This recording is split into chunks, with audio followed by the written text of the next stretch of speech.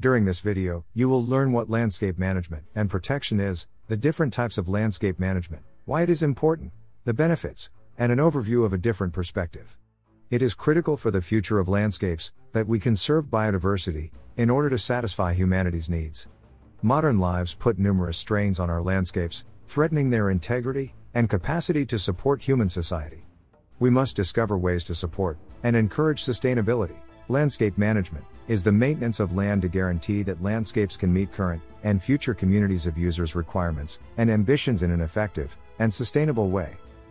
Because of the extended time periods necessary to build landscapes capable of supporting a range of plants and animals, and to allow planted vegetation to develop, protecting existing landscapes and mature vegetation is important.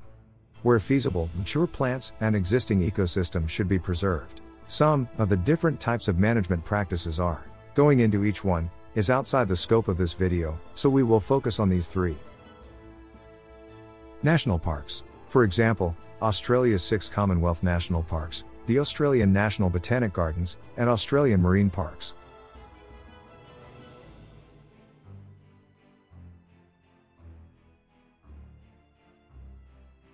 Conservation zones. For example, the 23 conservation management zones of Australia are geographic areas classified according to their ecological and threat characteristics. World Heritage listing. For example, a World Heritage Site is a landmark or area with legal protection by an international convention administered by UNESCO.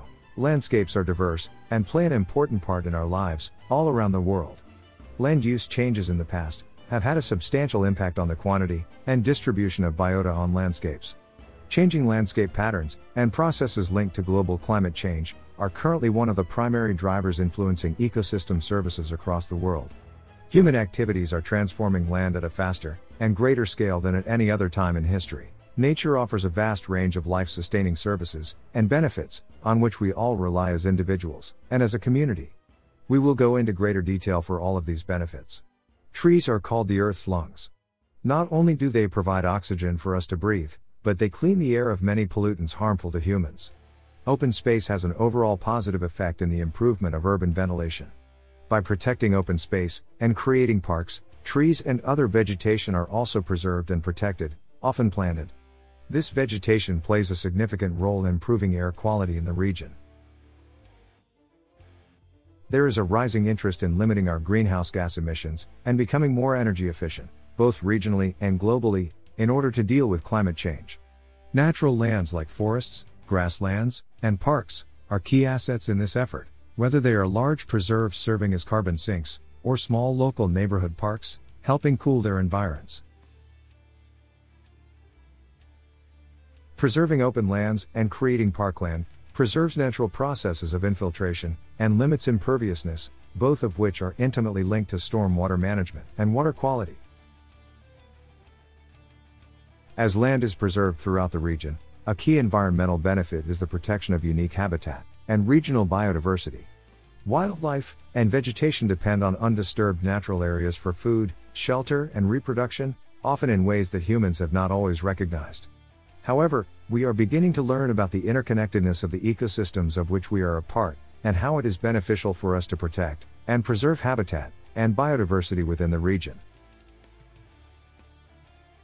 A less definable environmental benefit of preserving parks and open lands is the idea that having access to parks and natural lands reminds people to act more environmentally responsible. Land preservation can change behavior. The usage and management of land by Aboriginal and Torres Strait Islander peoples differs from that of non-Indigenous peoples. Landscapes and culture are inextricably linked. Aboriginal and Torres Strait Islander peoples manage the landscape through restricting land access based on the season, the presence of holy places, and the use of management methods, such as cold burning. During this video, you have learnt what landscape management and protection is, the different types of landscape management, why it is important, the benefits, and an overview of a different perspective.